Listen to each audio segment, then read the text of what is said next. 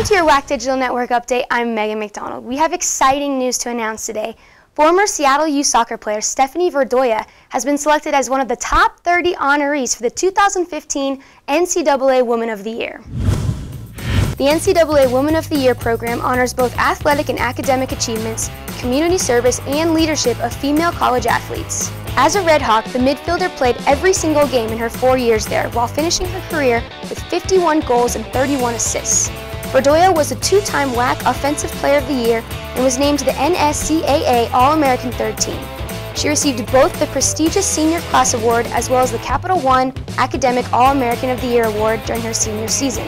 The former Red Hawk finished second in the nation with 22 season goals in 2014. To top all of that, the midfielder had the highest GPA among political science majors at Seattle U. Verdoia also played internationally with the U.S. U23 women's national team in Spain. These are just a fraction of Verdoia's awards and achievements.